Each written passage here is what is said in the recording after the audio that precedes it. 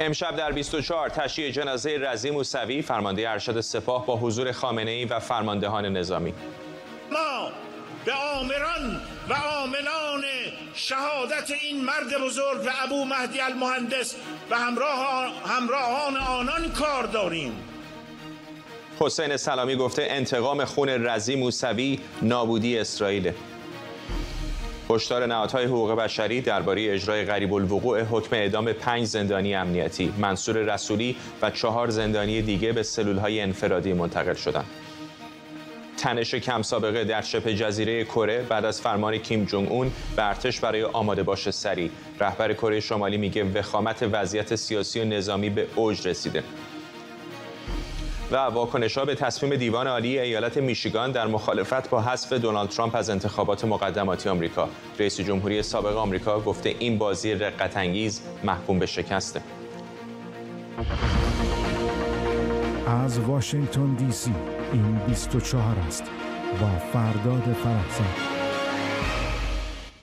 بینندگان ایران اینترنشنال در ایران و سراسر جهان سلام و وقت بخیر. امروز در مراسم تشییع جنازه رضی موسوی، حسین سلامی فرمانده کل سپاه پاسداران گفته انتقام خون او چیزی جز نابودی اسرائیل نیست. در این مراسم علی خامنه‌ای بر جنازه رضی موسوی نماز خواند و با خانواده‌اش هم دیدار کرد. حسین سلامی فرمانده کل سپاه در این مراسم با عقب نشینی از موضع سخنگوی سپاه درباره حمایت این نهاد نظامی از حمله حماس به اسرائیل گفت سپاه اگر کاری انجام بده اون رو صادقانه اعلام میکنه و نمیترسه. او گفته جمهوری اسلامی هنوز انتقام کشته شدن قاسم سلیمانی رو از آمریکا نگرفته.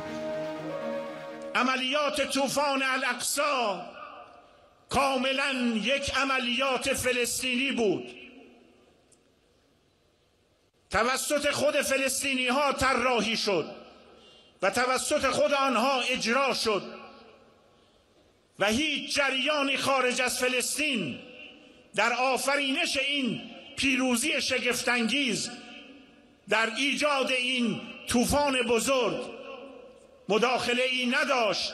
مسئله کاملا فلسطینی بود، چون دیروز از قول سخنگوی سپاه مطرح شد که عملیات طوفان الاقصی انتقام از شهادت حاج قاسم بود. میخواهم بگویم این دو موضوع از هم مستقلند. جابر رجبی فعال و تحلیلگر سیاسی و مهدی مهدوی آزاد روزنامه‌نگار و تحلیلگر سیاسی از بن به ما پیوستن. با آقای مهدوی آزاد شروع میکنم. میگن سنگ بزرگ نشانه نزدنه، هدف رو خیلی بزرگ گرفتن و نابودی اسرائیل. بله ببینید الان حرفای اخیر فرماندهان سپاه رو نگاه میکنید یه جورایی در واقع به غلط کردن افتادن، یعنی اصلا خنده‌دار شده و بعد تازه این تناقضات ساختاری داره خودشون نشون میده. الان صدر تازه‌ای در مقامات نظامی به اضافه مقامات ارشد سیاسی دارن میگن مسئله غزه مسئله فلسطینی هاست. همین چند ساعت پیش آقای محمدی گلپایگانی رئیس دفتر آقای خامنه گفته داستان غزه داستان مسئله فلسطینی است، به ما ربطی نداره. این فرماندهان سپاه گفتن. خب بعد این تناقض داره با کاری که میکنن. خب اگه داستان فلسطینی است چرا من ملت چرا ما مردم ایران 50 ساله همه هستیمون رو داریم می‌بازیم واسه اونا؟ چرا هرچی پول دارن میبرن اونجا؟ چرا هرچی کارفرمای زیرزمینی دارن انجام میدن پول از اقتصاد ایران میکنن میبرن اونجا؟ شما دارید میشنوید دیگه مقامات حزب الله لبنان، همین مقامات حماس گفتن چه پولایی از ایران گرفتن. از اون طرف سیاست کلان جمهوری اسلامی خودش رو به تناقض تازه داره دوباره نشون میده. خب 40 سال دارن میگن ما اهل جنگیم، ما منتظر جنگیم، دستمون روی ماشه است. خب تا لحظه شلیک رسید که آقایون همشون فرار کردن. من البته خوشحالم که کار به جنگ کشیده نشد، خوشحالم از هر سری، از سر ترس بوده، سر عقل بوده یا هر چیزی، خوشحالم که عقب نشینی میکنن، کار به جنگ کشیده نمیشه. منتها این سوال همچنان به قوت خودش باقی است که اگر قرار نیست اسرائیل بهش بجنگید و اگر قرار نیست نابود کنید، پس چرا 40 سال نشست جنگ گرفتید؟ چرا 40 سال کشور رو در شرایط ویژه نگه داشتید؟ نمیذارید اقتصاد باز بشه، نفت سیاست باز بشه، رسانه‌ها، همه چیز کشور در شرایط جنگی نگه داشتید. پس اگه قرار نیست بجنگید و اگر قرار بجنگید داستان امام حسین میگه خب چرا انجام نمیدید؟ امام حسین دست زن و بچه‌شو گرفت، توی شهر نموند که مردم شهر کشته بشن. سربازگیرم به زور نکرد، زن و بچه خودش رو برداشت برد یه جای دیگه. خب جنگید، خب شما دست زن و بچه‌هاتون رو بگیرید برید وسط کویر لوت. ولی برعکس شده که زن و بچه‌هاشون میفرستن خارج کشور، بچه‌های مردم رو میبرن بجنگن. در مجموع میخوام بگم که شاید اینجوری جمع‌بندی بکنم بهتر باشه که این سنگ بزرگ که گفتید، این در واقع استراتژی در ایران وجود نداره که ما بگیم مثلا استراتژی این هستش که نقطه بالایی رو بگیرن و مثلا تا به حد وسطش راضی بشن، یا استراتژی لب مرز که مثلا سطح بحران رو افزایش بدن که بعداً بتونن از این رهگذر امتیازی بگیرن. استراتژی وجود نداره، ترکیبی از فساد اقتصادی، فساد مالی، محافظه‌کاری شخصیتی، لجبازی علی خامنه‌ای و مجموعه نگاه ایدئولوژیک غیره باعث شده اینو بیفتن توی دایره‌ای که خودشون و ملت هر روز دارن دورش میچرخن. آقای رجبی، در این یکی دو روز اخیر بارها شنیدیم از سخنگوی سپاه، حالا از آقای سلامی، در مورد اینکه حمله 7 اکتبر گروه حماس به اسرائیل آیا ربطی به واکنش ایران به کشتن قاسم سلیمانی داشته یا نه. چرا به نظرتون این وحدت کلام، وحدت رویه وجود نداره بین مقامات سپاه؟ سلام خدمت شما همه مردم ایران و جناب مهدوی آزاد. موضوعش اینه که الان به نظر یه سرگشتگی به وجود اومده و من اعتقاد دارم یک دو دستگی واقعی هم به وجود اومده. یعنی عموما جمهوری اسلامی تلاش میکنه که یه جوری نشون بده که نه، مثلا ما دو دستگی داریم، در حالی که هر کدوم یک نقش‌های مختلفی دارن. اما تو این موضوع من احساس میکنم که یک دو دستگی واقعی به وجود اومده. یعنی قسمتی از حکومت و قسمتی از سپاه که تندروتره اون سرخورده شده، یعنی داره الان نگاه میکنه به قول آقای مدنی 40 سال شعار، این همه هزینه، این همه خرج، این همه کشت و کشتار، نتیجهش این شده که میان میزنن مهمترین افرادشون، فرحزاد رو میزنن، قاسم سلیمانی رو میزنن، موسوی رو میزنن، چند نفر رو زدن که اصلا اعلام نکردن، اما در مقابل کاری نمیکنن. اونجایی که اول شما گفت برای اینکه بیاین مثلا ربطش داد به حماس، به دلیل اینکه میخواست اون قسمت تندرو چه در داخل خود حکومت چه در داخل طرفدارانشون رو بگه مثلا یک ربطی داره. اما از اون ورش که حماس با گروه‌های دیگه فرقی داره. اما گروه دیگه یه ربطایی دارن با فقط جمهوری اسلامی، با کشور ربطای ریزی دارن، روابطشون کوچکتره. اما حماس بازیگران دیگه ای رو هم روش تأثیر داره. یعنی اگر مثلا میگفت جهاد اسلامی فرق میکرد، میگفت نجبا فرق میکرد، میگفت بعد فرق میکرد. وقتی میگه حماس گروهیه که تأثیرات دیگه هم روش داره. اینجا بود که حماس اومد سریع بیانیه داد، بعد اون صحبت‌های خامنه‌ای زیر بار رفت، از سوی دیگه اونجا اومدن گفتن آقا ما دیگه فقط قسم نخوردیم که ربطی به این نداریم، به دلیل اینکه انتقام رو به سمت ما نیاد شما این صحبت رو کردید. این دو دسته صحبت من اینه که این تناقض‌هایی که داریم می‌بینیم دو دستگیه که داریم می‌بینیم. مهمترینه که علی خامنه‌ای معلوم ناراحته از دست، یعنی حتی همین الان تو این دیدار ببینید اون فضایی که شاید نسبت به حجازی رو می‌دیدیم که بردن همونجا، با اینکه معلوم نبود چگونه کشته شده، خامنه‌ای چگونه برخورد میکرد، اینجا مشخصه، حتی رو نمی‌کنه به فرماندهان و مخصوصا قانی. یعنی الان خامنه‌ای که خب میدونید که خامنه‌ای خیلی اون احساساتش رو چه در گفتارش چه در صورتش میتونیم ببینیم. خامنه‌ای داره میبینه یک شخصیه که به قول آقای فرحزاد لجبازه، این همه هزینه کرده، الان نیروهای نظامیش دارن جوری رفتار میکنن که میگن آقا باید نرمش قهرمانانه کنیم. به نظرم این نرمش قهرمانانه، این جام زهری که خوشحالیم که جنگ نمیشه رو به علی خامنه‌ای قروندن و علی خامنه‌ای هم این موضوع ناراحت. آقای مهدوی آزاد، در این مدتی که جمهوری اسلامی واکنش به قول خودشون نشون میدن به اتفاقات مختلف، چه حمله بین الاسد بگیرید بعد از کشتن قاسم سلیمانی، چه همین اقداماتی که الان به واسطه گروه‌های نیابتیشون دارن میکنن، معمولاً مبهم و کور هست یا مثلا به طور مشخص یک هدف که تلفات جانی داشته باشه برای آمریکایی‌ها رو هدف قرار نمیدن، ولی از اون طرف وقتی ضربه میخورن خیلی ضربه ها هدفمند هست. قاسم سلیمانی رو میزنن، در این مورد حالا اسرائیلی‌ها آقای موسوی رو زدن. چقدر فکر میکنید که برآورد دقیقی دارن از توان خودشون و توان طرف مقابل، و اگر دارن چرا دست به چنین ماجراجویی هایی میزنن؟ بعد این اتفاق نکته کلیدی است. من فکر می‌کنم برآورد دارن، برآورد دقیقی هم دارن و آنچه که شعار میدن در واقع خودشون هم میدونن شعاره، و اتفاقا درد همینه، اتفاقا مشکل و بدبختی همینه. به این خاطر که اگر واقعا متوهم بودن تا حالا 10 بار میگن آدمی که خواب هست رو میشه بیدار کرد، اون آدمی که خودش رو به خواب زده از قصد هر کاری کنه بیدار نمیشه دیگه، حاضر نیست بیدار بشه. اگر متوهم بودن بیدار میشدن تا به حال، اگر برداشت اشتباهی داشتن تا به حال درست میشد. اصل قصه این هستش که تبدیل شده این ریاکاری، این مزوربازی، این تزویر تبدیل شده به چیزی که اسمشون میذارن شؤونات نظام جمهوری اسلامی، تبدیل به نوعی سیاست ورزی شده. ولی این خطر براشون وجود نداره که بالاخره در یک مقطعی مشخص میشه که پادشاه لخته؟ دقیقاً خطر وجود داره و مدت هاست هم مشخص شده، منتها خب دارن بازی میکنن، زمان میخرن. ببین در اوج این که اوج این تناقض شما میتونید رفتار خود آقای خامنه در قبال سید رضی ببینید. حداقل تا چند ساعت پیش پیام تسلیتی نداده بود اما نماز میت خوند، یعنی نشون میده در عالی ترین سطوح، اما برای اینکه هزینه بیش از حد نده حاضر نشد، با اینکه برای همدانی پیام تسلیت داد، برای او پیام تسلیت تا الان حداقل حاضر نشده بده. ببینید این ساختار مدت هاست دچار این تناقض ها شده. از چند سال پیش یکی از نشانه هایی که نشون میده خودشون ارزیابی درستی دارن این چیزی که اسمش میذارن فرآیند خالص‌سازی. الان بخشای بزرگی از نیروهای خودی خودشون رو که اونا طرفدار جام زهر بودن، در واقع سیستم رو ضعیف می‌کردن، یا حداقل خیلی جنایتکار نبودن یا خوی جنایتکار نداشتن، یا طرفدار مماشات بودن، گفتن با مردم کنار بیان، در واقع نیروهای عاقل خودشون رو مدت‌هاست حذف کردن و لبه حذف حتی به سطح کسانی مثل علی لاریجانی رسید، کسانی که 20 سال پیش آقای لاریجانی چهره شاخص اصولگرا اگه می‌خواستید نام ببرید، یک 5 نفر می‌خواست نام ببرید، حتما یکیش آقای علی لاریجانی بود. این بخش دارن حذف میکنن به خاطر که ساختار در واقع منسجم‌تر باشه حول اون چیزی که اسمش رو گذاشتن شؤونات نظام. بخشای بزرگی از تبلیغاتی که میکنن خودشون میدونن مایه نداره، خودشون میدونن دروغ هستش. به همین خاطر هم هست که پای عمل که میرسه در همچین مقاطعی یا در واقع یا ناگهان جست قهرمان عقلانیت رو میگیرن، یا مثل ماجرای حمله بین الاسد یه طوری حمله میکنن که براشون تبعات جدی نداشته باشه.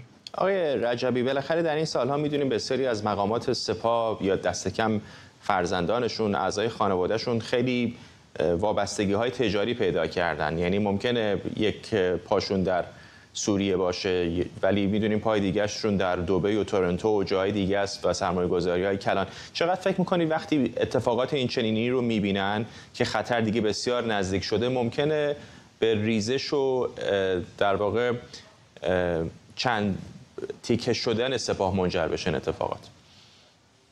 منجر شده آقای فرحزاد. خود موسوی معروف بود که تاجره، یعنی یک سری چیزها داشت سوریه، یک سری از جاهایی رو که کار میکرد برای ارسال مواد غذایی. پسر خودش صادق عضو یکی از گروه‌های مهم عراقیه و تاجره.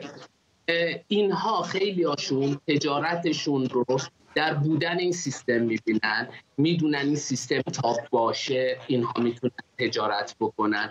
اما اگر این سیستم باشه، یعنی شما موضوعش اینه که حالا درسته به تورنتو جاهای دیگه، اینجا جاییه که اونها میرسه جای حساس روی تصمیمات تاثیر میذارن.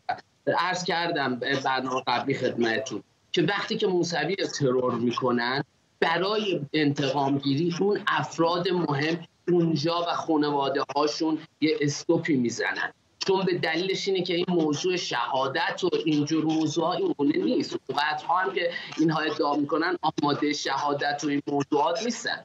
اینجا دیگه اینا یه استوپی میزنن. یکی از دلایل همین بحث انتقام و نگرفتن و این صحبت‌های سنگ بزرگ و اینا دلیلش اینه که میگه خب اگر نفر بعدی من باشم چه؟ یا فرزندانشون. نکته دوم اینه که مثلا حتی سر قاسم سلیمانی هم همینو گفتن که انتقام قاسم سلیمانی خروج آمریکاست. نکته دومم نفوذ سرویس‌های اطلاعاتی بین‌ها، یعنی واقعیته که دستگاه اطلاعاتی جمهوری اسلامی به شکل واقعی نه فقط به شکل شعاری ناکارآمد شده به دلیل اینی که انقدر جاسوسی درشون زیاده و یه چیز واضحیه وقتی که تعاملات خارجی دارن مصالح پیدا میکنن یک کشور دیگه، خب باید سرویس هم بدن. از جای دیگه این مثلا تو یک موضوعی که همین الان این فردی که رفته برای اعدام خب جزو سپاه قدس بوده، رفتن بازجوییش کردن، حالا الان گفتن با جاسوسیه. اینقدر این نفوذ توی اونها زیاد شده، عدم اعتماد به همدیگه، عدم این موضوع. حتی یک سر جایی که همین موسوی کار میکرد یک بار اسرائیلی‌ها رفتن و خالی کردن و خود موسوی بازجویی شد. یعنی افرادی که بودن این خانواده ها، این وابستگی هاشون یک شرایطی رو برای جمهوری اسلامی به وجود آورده که همون شرایط عدم اعتماد به نفسیه. یعنی شما نگاه میکنه که اون نفوذ بهشون در حد بزرگه، این همه عملیات خواستن انجام بدن، یکیشون انجام نشده، همش دو رفته. از سمت دیگه تمام کسانی که صاحب به قول عربا میگن صاحب قرار، یعنی تصمیم گیرندن، همشون خانواده هاشون تاجر شدن، مصالح شخصی پیدا کردن. اینجاست که در سر بزنگاه ها میبینیم که مصالح شخصی اینها عموماً بر مصالح گروهیشون تأثیر میذاره. اما اینی که اگر ما اینجوری فکر کنیم که حالا که اینا رفتن خارج، حالا که اینا باده پس اینها جایی میبرن از سیستم، نه این نیست. اینها میگن این سیستم باید بماند تا بتونن اینها چه جاسوس باشن چه اینی که بخوان مسائل مالی باشه. اما جایی که خطر رو به خودشون احساس بکنن، جمله آخرین اینه، یکی از دلایلی که ما میبینیم که اونها از توهماتشون کوتاه میان اینه که یک ترسه. یعنی وقتی که اوایل بعد 7 اکتبر دیدیم که چقدر سنگین وارد شدن، وقتی پیغام آمریکا بهشون رسید اونا قبل 7 اکتبر تو دریا کشتی میگرفتن بعدش دیگه نگرفتن یا شعارهاشون تغییر کرد. اون جایی که میترسن که افراد بره این موضوع سمت خودشون، یعنی بعدش هم به خودشون میگن خب الان قاسم سلیمانی رو کشتن، کاری نکردن، گفتن آمریکا بره بیرون، فرحزاده که مهمترین کاری نکردن. اینجاست که دیگه روی تصمیمات سیاستگزاران اونها تاثیر. ممنونم از هر دو شما. جابر رجبی، فعال تحلیلگر سیاسی، و مهدی مهدوی آزاد، روزنامه‌نگار و تحلیلگر سیاسی از بن آلمان. ارگان خبری فعالان حقوق بشر ایران در رابطه با خطر اجرای حکم اعدام برای 5 زندانی امنیتی در پی انتقال اونها به سلول انفرادی هشدار داده. به گزارش هرانا، منصور رسولی، آران عمری، رحمان پرهازو، وفا هناره و نسیم نمازی با حکم اعدام به سلول‌های انفرادی زندان ارومیه منتقل شدند. این افراد در رابطه با پرونده موسوم به بازجویی از منصور رسولی زندانی شده بودند. پارسال فیلمی منتسب به بازجویی نیروهای اسرائیلی از منصور رسولی در رسانه‌ها منتشر شده بود که گفته شد این تصاویر در خاک ایران ضبط شده و منصور رسولی در اون خودش رو عضو نیروهای قدس سپاه پاسداران معرفی کرده. همکارم شاهد علوی از همینجا در واشنگتن دی سی به ما پیوسته. شاهد، در مورد تناقض‌هایی که در این پرونده است بیشتر به ما بگو. فرداد، پرونده عجیب و غریبی هست از این لحاظ که حتی اطلاعاتی هم که در فضای مجازی در سایت ها، چه سایت های حقوق بشری چه داخلی های حکومت منتشر شده، خیلی دقیق نیست. اگر بخوام یه تصویر کلی ازش بدم، جزئیات دقیق تری داشته باشه، این هست که ما میدونیم که اردیبهشت 1401 اون تصاویر رسولی رو ایران اینترنشنال پخش کرد که دو بخش بود. بخشش این بود که داشت میگفت که من اجیر شدم از طرف جمهوری اسلامی ایران، داشت اعتراف میکرد، انگار فیلم بود که موساد در خونش گرفته بود، بعداً گفتش در خونش بوده. وظیفه داشتم یه خبرنگار بکشم در فرانسه، یه افسر آمریکایی در آلمان و یک اسرائیلی هم در استانبول، و من پشیمونم اشتباه کردم و دارم تکرار نشه و کسی این کارو نکنه. و این که پخش شد تقریبا شاید 5-6 روز بعد، 17 اردیبهشت هم 1400 تصویر دیگه اومد که این میگفت که آقا من اصلا کشاورزم، دارم، یه دو زورگیر منو بردن و منو زدن، منم گفتن اینا رو بگو، منم گفتم من هیچ کاری نیستم. چند روز بعدش، یعنی اول خرداد، سپاه بیانیه رسمی داد، بیان داده بود، منتها بیانیه کاملی بود که میگفت که ما زورگیرا رو بازداشت کردیم، یه عده بودن این کشاورز بیگناه رو گرفتن بردن. بعد تصمیمم یه گزارش تفصیلی نوشت که اصلا این کارش چیه، دامدار، شغلشین، ربطی نداره، اینو بردن. و ولی خب این در واقع یک رسوایی برای موساد هست به گفته تسنیم، یعنی تا اینجا پذیرفتن که ایشون یک کشاورزه و قربانی یک بازی امنیتی، دعوای امنیتی در واقع سرویس‌های اطلاعاتی شده. اما اون و اعلام کردن این رو گرفتیم. سپاه اینو اعلام کرد. خیلی زمان کوتاهی، مثلا نزدیک به 4-5 ماه بعد در ماه آذر 4 نفر رو اعدام کرد.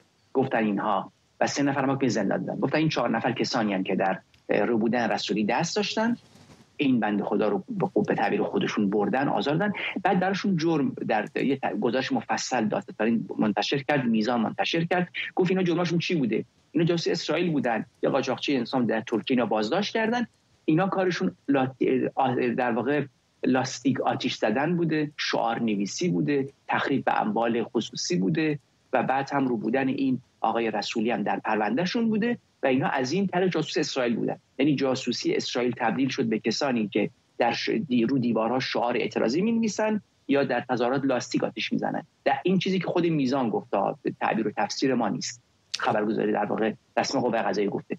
چقدر کوتاه میکنم، وقتمون محدوده، عذر میخوام فرداد عزیز، میدونم وقتمون محدوده. اینها رو اعدام کردن، بعد اعلام شد یه عده دیگه هم گرفتن که باز جاسوسن. یکیشون از این افراد اصلا اعلام کرده گفتن موساد اصلا چیه، یک فایل داده بیرون از این 5 نفر که الان بردن برای انفرادی که نمیدونستن موساد چی، بودن موساد کیه، من ببینم بشناسمش. حالا اینها رو بردن. نکته این هست کسی رو که خود سپاه گفته به خاطرش ما آدم اعدام کردیم چون کشاورز بوده، بیگناه بوده، فارغ از اینکه این آدم خانواده‌اش به سپاه نزدیکن، یکی از پسرعموهاش فرمانده تیپ سپاه از اون منطقه زیوه در آذربایجان نزدیک ارومیه، اما الان همین فرد رو با ایدی بیار میبرن اعدام میکنن. پرونده مبهم به نظر میرسه به همون داستان‌های امنیتی و سناریوسازی امنیتی خودشون هست. چقدر اینو میشه مرتبط دونست با این کشتن رضی موسوی در سوریه؟ به نظرم میرسه در واقع این یک واکنش قابل پیش بینی تلخ به همون واقعه هست. اگر دقت کرده باشیم، کوتاه بخوام بگم که در 11 سال گذشته در جنگی که در سوریه درگیر جنگ داخلی، سپاه اسرائیل دست کم 500 بار این طبق گزارشی که منتشر شده پایگاه‌های سپاهی یا نیروهای نیابتی جمهوری اسلامی رو هدف گرفت.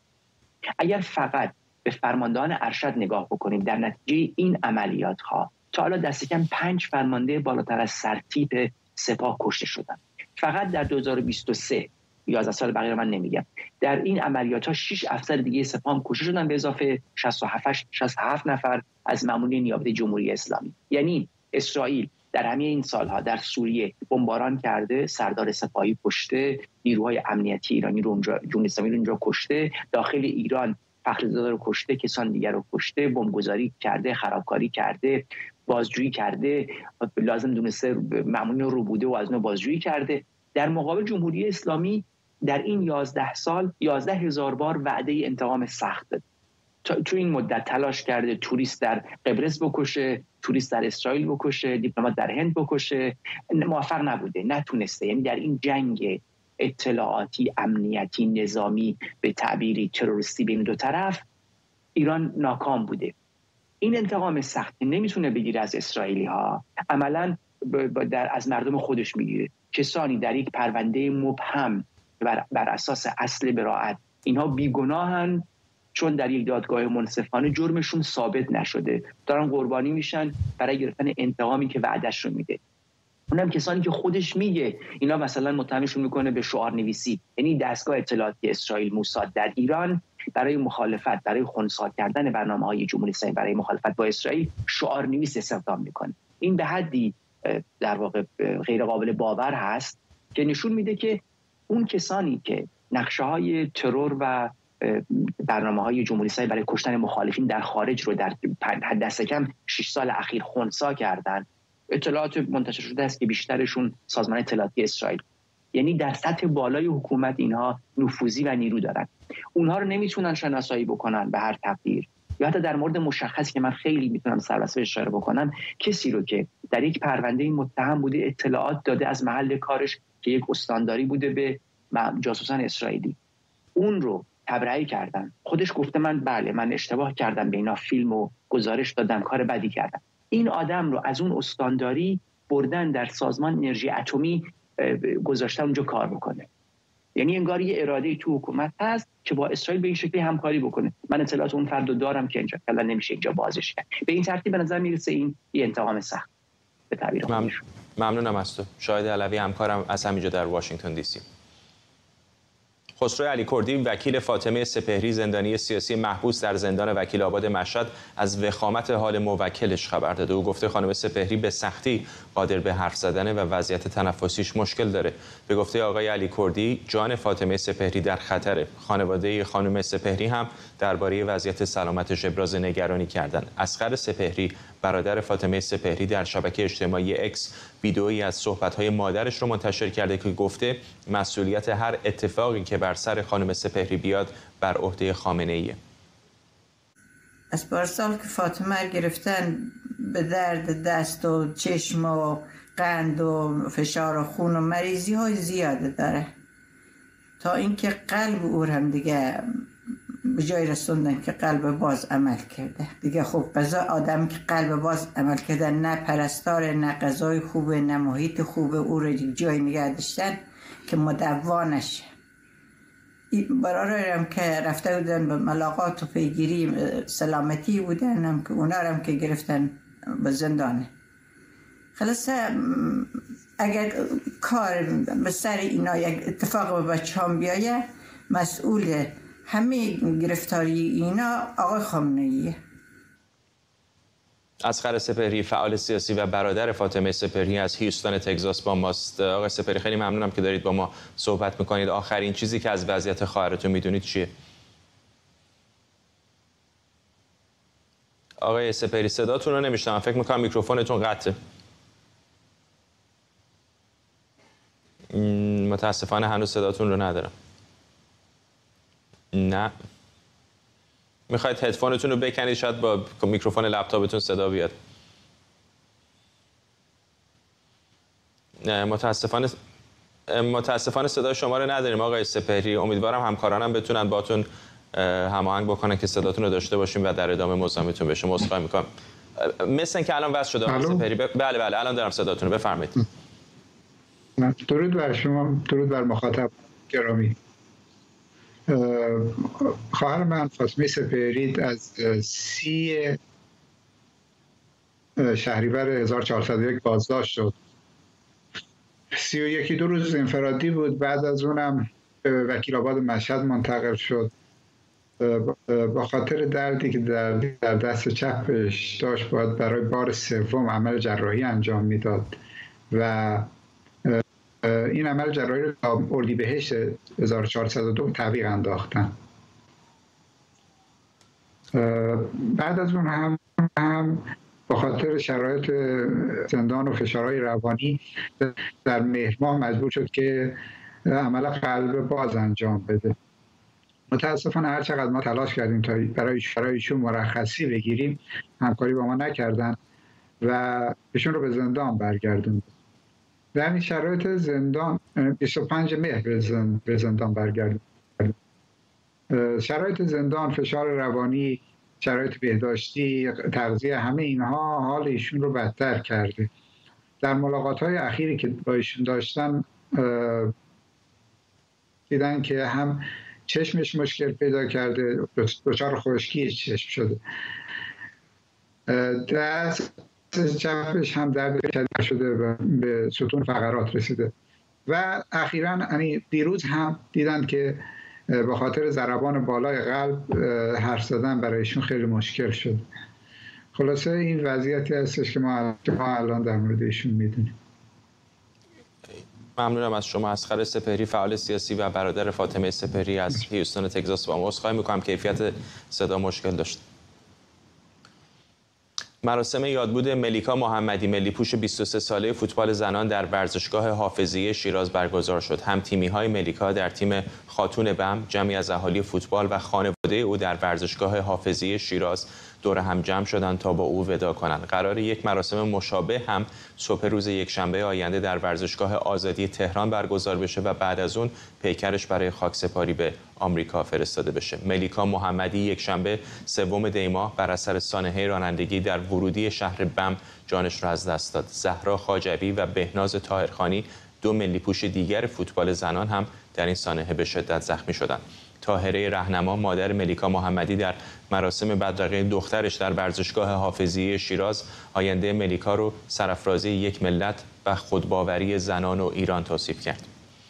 عشق است که شما را در راهی که میگذارد که از همه رفاه و زندگی مادی عبور کنید و سختی زندگی در شهری کوچک و کبیری را انتخاب کنید و عاشقانه غرق در تجربه با هموطن و هم نوع خود شوید تا پیام پیروزی را به مردمت عرضه دارید. ملیکا را در یک گذشته و یک آینده می‌بینیم. گذشته‌اش همیشه تمرین، درس، مدرسه، دانشگاه، تمرین و تمرین. اخلاق، انرژی، شادی، نور و لبخند بود و آیندهش سربلندی یک کشور، سرافرازی یک ملت، خودباوری زنان و ایران. سعیده فتحی خبرنگار ورزشی از وین با ماست. خانم فتحی، ضایعه بسیار بزرگی است برای دنیای ورزش ایران، اینطور نیست؟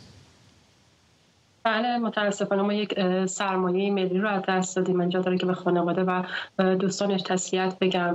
ملیکا خب همونطور که خودتونم گفتید درسته که زاده شیراز بود، اما در آمریکا بزرگ شد، در واقع از سن نوجوانی به آمریکا رفته بود و اونجا به فوتبال علاقه‌مند شد و در دانشگاهی که رشته انسانشناسی رو میخوند فوتبال هم بازی میکرد و همونجا بودش که تو همون سن نوجوانی بودش که کتایون خسرویار سرمربی تیم ملی جوانان ازش دعوت کرد به ایران بیاد و اون هم قبول کرد، چون عشق به ایران و فوتبال داشتش. اومد و همراه تیم ملی بزرگسالان هم به مسابقات اعزام شد. برای تیم‌های باشگاهی مثل بم و خاتون بم و سپاهان هم بازی کرد.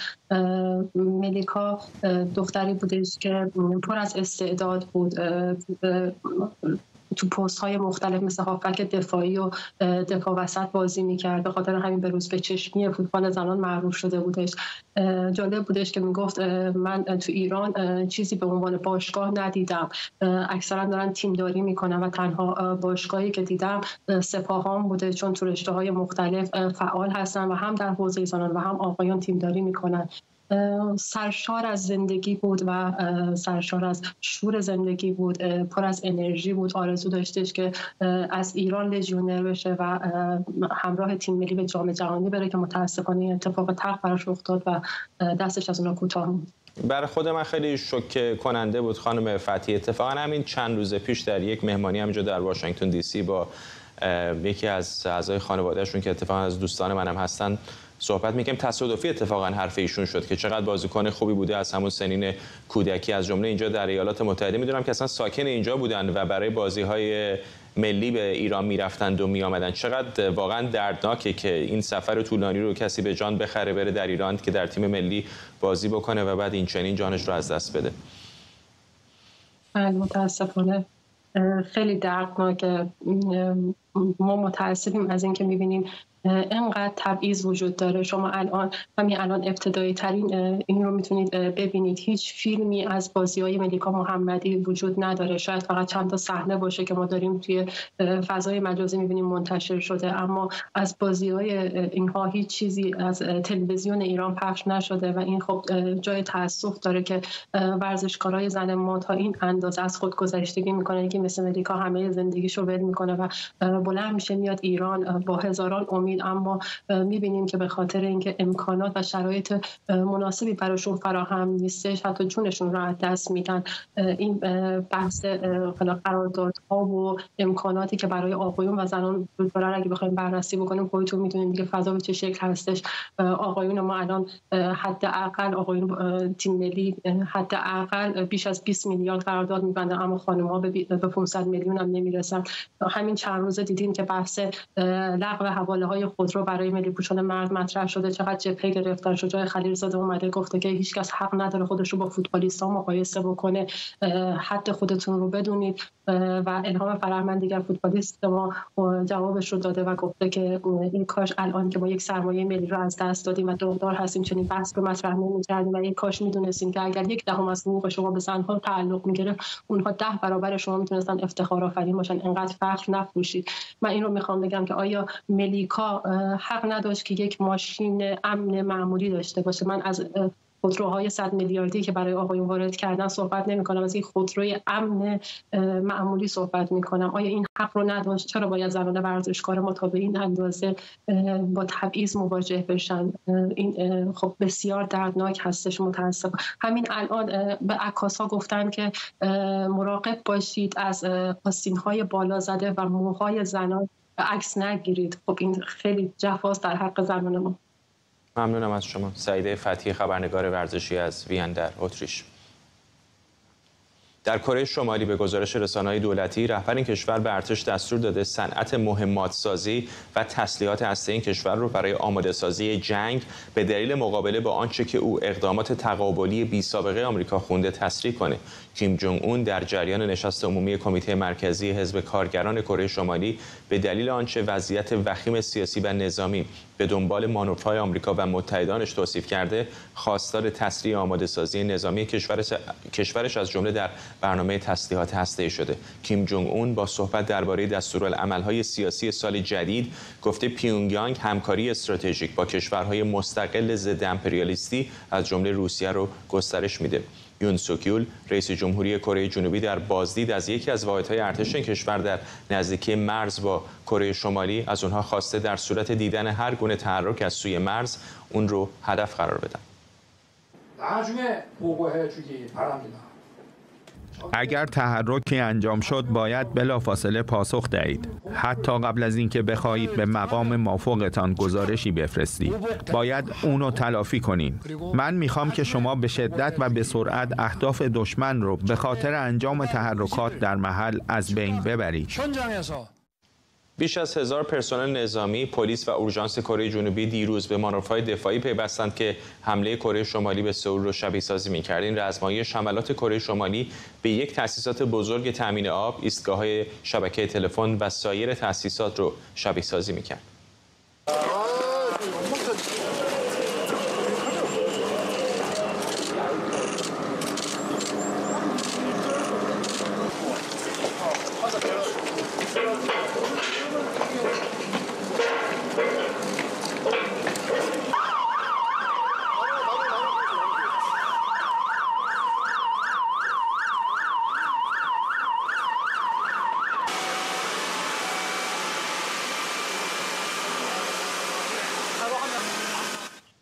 فرزین ندیمی، تحلیلگر امور دفاعی امنیتی در مؤسسه واشنگتن، به ما پیوسته. آقای ندیمی، فراز و فرود خب زیاد داشته تنش‌های این چنینی بین کره شمالی و به خصوص ایالات متحده و متحدش کره جنوبی، ولی الان چه اتفاقی افتاده که اینقدر هشدارها بالا رفته؟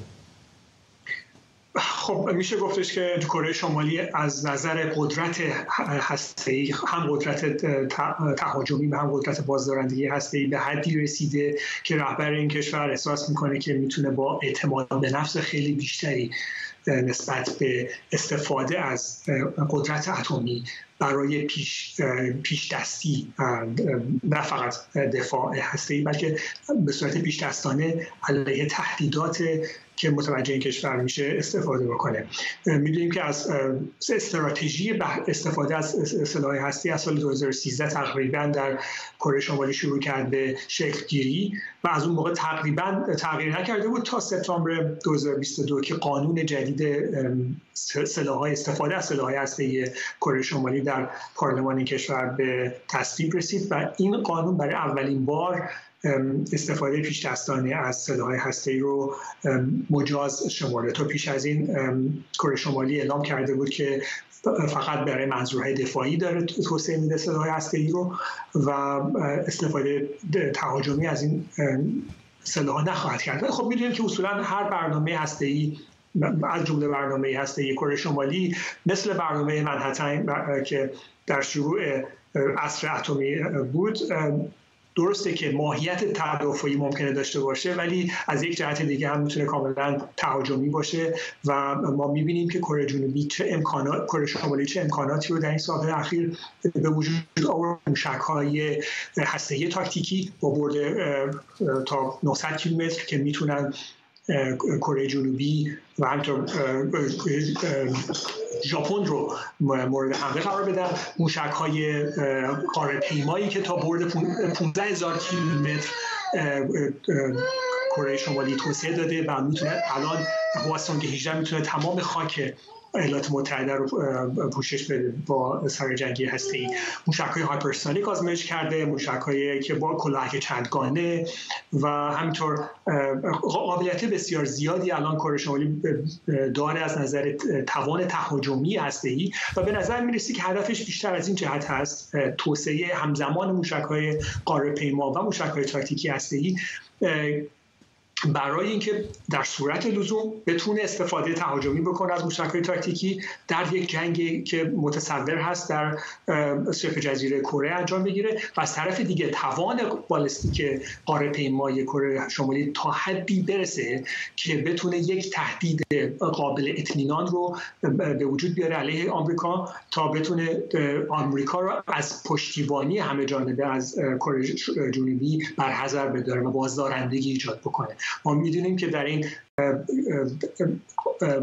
بازنگری موضع اتمی میلیتری پاستچر ریویوی که در سال 2022 آمریکا منتشر کرد به صراحت گفته شده بود که ایالات متحده به حمایت از متحدین منطقه‌ای خودش در هر جنگ وارد جنگ خواهد شد و نتیجه این جنگ نابودی کامل سیستم حکومتی کره شمالی خواهد بود و این باعث خشم زیاد کره شمالی شد و ما می‌بینیم که کره شمالی داره سطح تنش‌ها رو بالا میبره. از طرف دیگه کره جنوبی هم داره به عنوان یک متحد مهمتری میخواد خودش رو معرفی بکنه برای آمریکا که در بازدارندگی هسته‌ای هم نقش داشته باشه. موشک‌های بسیار بالستیک بسیار قدرتمندی رو آزمایش کرده که الان میتونن کل کره شمالی رو پوشش بده. از طرف دیگه آمریکا هم امکانات استراتژیک هسته‌ای خودش رو داره به صورت روزافزونی به منطقه وارد میکنه. زیردریایی‌های اتمی آمریکایی مرتباً از بندرهای کره جنوبی بازدید میکنن و ژاپن هم در فکر این هستش که با ایجاد پایگاه‌هایی بتونه در مقابل با امکانات پردافند موشکی بتونه در مقابل موشک‌های تاکتیکی کره شمالی هم مقابله موثرتری انجام بده. در هر حال این سطح تنش‌ها بالا رفته بین دو طرف و به نظر میرسه که همچنان هم بالاتر خواهد رفت. جنگ اوکراین میتونه یکی از دلایل بالا رفتن سطح تنش‌ها باشه و همونطور که عرض کردم بالا رفتن توان هسته‌ای و همینطور بازدارندگی دو طرف هم از طرف دیگه باعث بالا رفتن این سطح تنش‌ها شده که یک نوع افزایش بدبینی دو طرف. ممنونم از شما. فرزین ندیمی، تحلیلگر امور دفاعی امنیتی در مؤسسه واشنگتن. نیویورک تایمز در مقاله نوشته نهادهای اطلاعاتی چین با بهره‌گیری از هوش مصنوعی الگوهای رفتاری سوژه‌های تحت تعقیبشون رو تحلیل می‌کنند تا بر این اساس برای اونها پرونده‌های امنیتی درست کنند. بنابراین گزارش چینی‌ها با الگوبرداری از نهادهای اطلاعاتی غربی همچون سازمان CIA در زمینه استفاده از هوش مصنوعی به پیشرفت‌های چشمگیری دست پیدا کردند. همینطور هوش مصنوعی به اونها این امکان رو میده تا اطلاعات کاملتری درباره محل زندگی، رفت و آمدها و حتی پلاک اتومبیل‌های سوژه‌ها به دست بیارن و نقاط آسیب‌پذیر اونها رو هم شناسایی کنن. امید معماریان، روزنامه‌نگار و تحلیلگر سیاسی از دیترویت با ماست. آقای معماریان، به گمانم در بدترین کابوسش هم جورج اورول نمیدید که همچین فضایی در فاصله نه چندان دورتر از زندگی او شکل بگیره.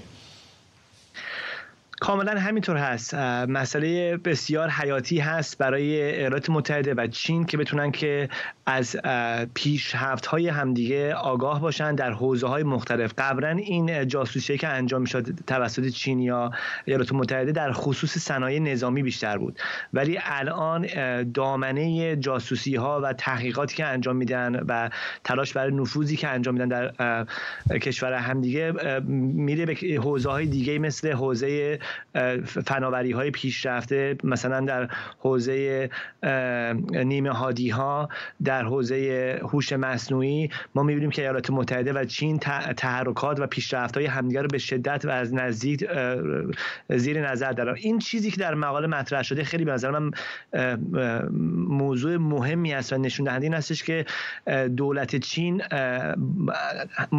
به موازات پیشرفت‌های اقتصادی و نظامی که داره انجام میده در حوزه اطلاعاتی و امنیتی هم داره توانایی خودش رو افزایش میده و اگر مثلا در گذشته میزان بودجه که به این کار اختصاص میداد کمتر بودش یا آموزشی که در این خصوص وجود داشت، پرسنلی که به این کار اختصاص میدادن مثلا در حدی نبود که مثلا کاری که CIA انجام میده در آمریکا، الان دارن در حوزه‌های مختلف هم بودجه خوب تزریق کردن به این نهادهای امنیتی خودشون، هم از فناوری‌های پیشرفته استفاده میکنن و همین که آموزش‌های بسیار پیشرفته رو انجام میدن و حتی در برخی از موارد این نیروهای امنیتی میرن آموزش‌های تجاری میبینن در شرکت‌های مختلف و در حوزه‌های مختلف یه جوری کارشناس هستن برای اینکه بتونن نفوذ کنن در شرکت‌های مختلف در شرکت‌های مختلف آمریکایی.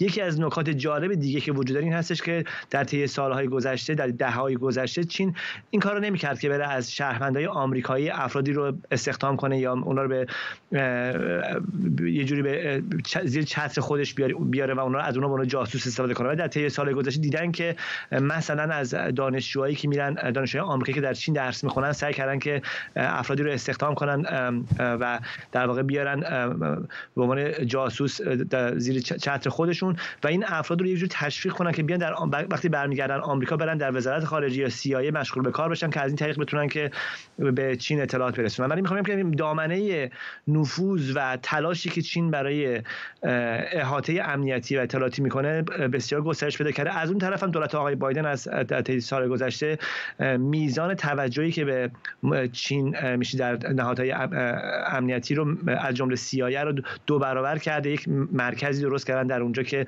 به هر حال فعالیت‌های مرتبط با چین رو هماهنگ بکنن و بازم میگم یعنی مثلا قبلا این جاسوسی‌ها یا تحقیقات مرتبط میشه با صنایع نظامی، اینها الان روی شرکت‌های خصوصی چینی هم به هر حال این تحقیقات متمرکز است. در مجموع جهات میشه گفتش که به هر حال تحول بزرگی است و نشون دهنده این هستش که به هر حال ما در یک حوزه دیگه هم ایالات متحده داره با چین رقابت بسیار تنگاتنگی رو انجام میده. ممنونم از شما. امید معماریان، روزنامه‌نگار و تحلیلگر سیاسی از دیترویت. دیوان عالی میشیگان آمریکا درخواست حذف دونالد ترامپ را از انتخابات مقدماتی این ایالت برای ریاست جمهوری این کشور در سال 2024 رد کرده. شماری از مخالفان ترامپ به دلیل نقش او در حمله به ساختمان کنگره خواهان حکمی برای منع ترامپ از شرکت در انتخابات مقدماتی این ایالت شده بودند. درخواست کننده ها تاکید کرده بودند به موجب قانون اساسی آمریکا کسانی که بعد از ادای سوگند وفاداری به آمریکا اقدام به شورش میکنند نمیتونن در مقامات دولتی قرار بگیرند. ترامپ در شبکه اجتماعی تروت نوشته دیوان عالی میشیگان به قاطعیت و به حق تلاش پر استیصال دموکرات‌ها به گفته او رو برای جلوگیری از رأی آوردنش در میشیگان رد کردند. همکارم آرش عدایی از کنگره آمریکا با ماست. این روندی که به سیر از ایالت‌های دیگه هم دنبال کردن تا اینجای کار تنها استثنا واقعا کلرادو بوده.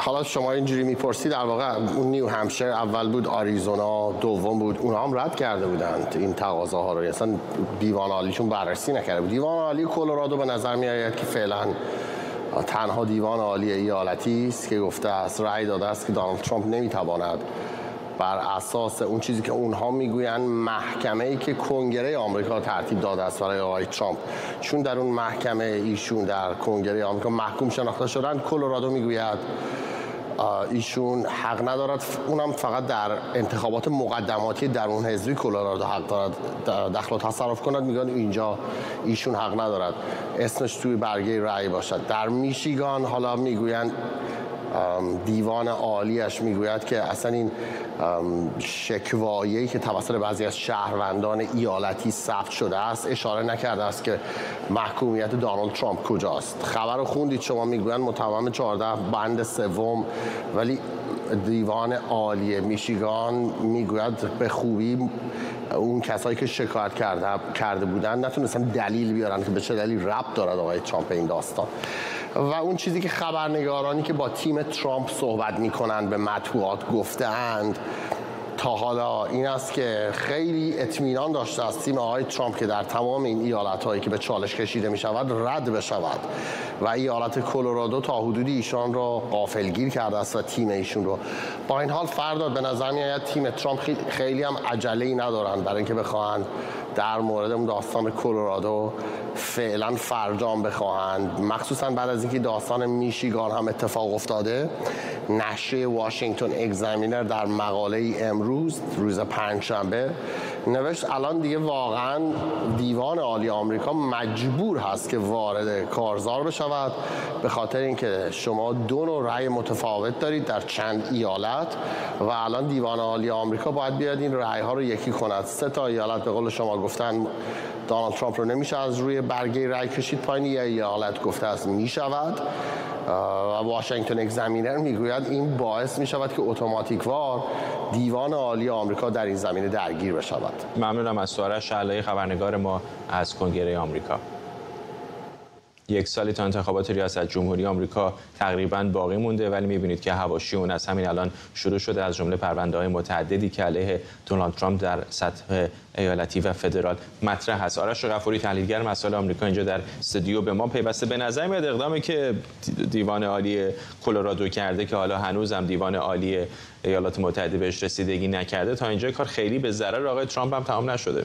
من میگم در نهایت فکر می‌کنم به نفع آقای ترامپ باشه دیگه، برای اینکه آقای ترامپ اون چیزی رو که میخواد اینه که بگه من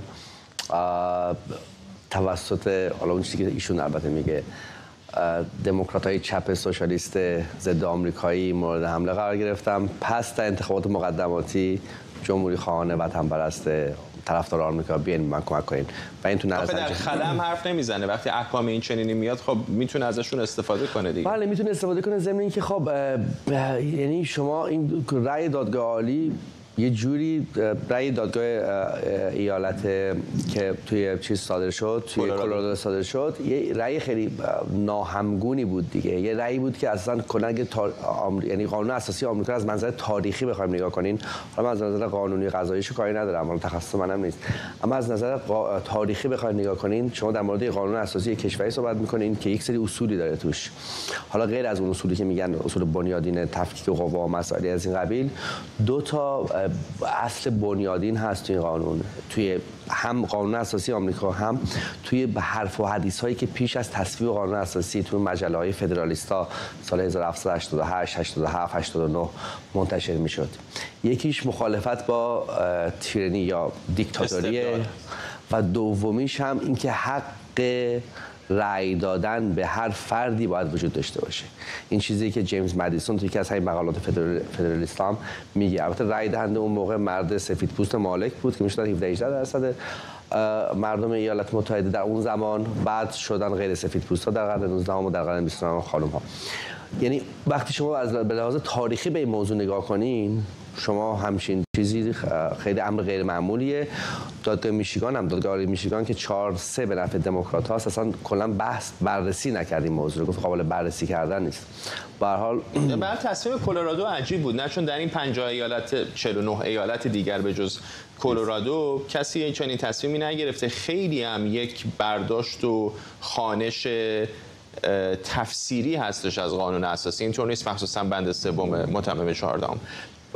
نمیگم از بند 3 متمم 14. اگر آقای ترامپ متهم میشد و در دادگاه مورد محاکمه قرار میگرفت و اعلام جرمشون تایید میشد، باز اون موقع بودیم. ولی به قول شما اولا که محکوم نشده، دوما که حالا متمم 14 هم به روشنی اسم رئیس جمهور رو نیاورده، یعنی اینقدر آفیس رو گفته دیگه، بعد الکترون رئیس جمهور رو گفته، نمیتونه. حالا میگم اصلا بحث اون نیست. مقصودم اینه که اما و اگرهای زیادی داره، یه قمار به نظر میاد کرده باشه. اما اگر زیاد داره و این کاری بود که کردن و میگم از لحاظ تاریخی نگاه کنین امر غیر معمولیه. شما هیچ هیچ جا، حتی اون جایی که میگن شما میتونین، چون رئیس جمهور شما میتونین به خاطر قوانین کریمینال، حالا بازم خیلی بحث دیگه، فکر می‌کنم بخش بند 1 بخش 3 میشه، آرتیکل 1 بخش 3 راجع به سنا، یکی از این کلازهاش فکر کنم کلاز 6 یا 7، اونجا میگه که افرادی که مسئولیت دارن ایمپیچ میشن، یعنی استیضاح میشن، شما اینجوری نیستن که فارغ باشن از اینکه شما اونها رو ببرین دادگاه، ببرین یعنی ترایال رو انجام بدین، به قول معروف حتی پانیشمنت. ولی خب همین اتفاقا باید یه محکومیتی وجود داشته، اینو نداره و شما همچین چیزی وقتی واسه کاندیدای پیشتاز حزب رقیب تو انتخابات ریاست جمهوری دارین، خیلی تصویر خوبی نیست دیگه. نه فقط واسه وضعیت فعلی، واسه وجه آمریکا هم تصویر جالبی نیست، نه یعنی تصویر خوبی نیست برای آمریکا. یعنی ایالات متحده همیشه شما میتونست این ادعا رو بکنه که شما هر کسی، هر فردی باشین میتونین کاندیدای هر مقامی توی ایالات متحده باشین. البته خب برای رئیس جمهور شدن باید متولد ایالات متحده هم باشین، یا این اتفاقیه که شما اومدین یه کاندیدای یه فرد رو میگین شما حق نداری کاندیدای انتخابات ریاست جمهوری بشی بنا به اتهامی که هیچ وقت هم در دادگاه اثبات نشده. این خیلی امر غیر معمولی.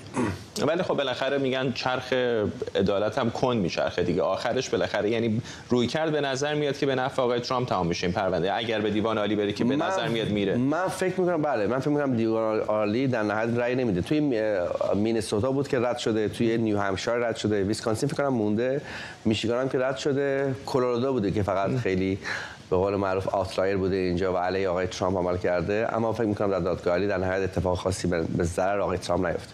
خیلی کوتاه اگر بگی تو 1 دقیقه با تمام این اتفاقاتی که داره میفته چه میشه پیش بینی کرد از انتخابات سال آینده؟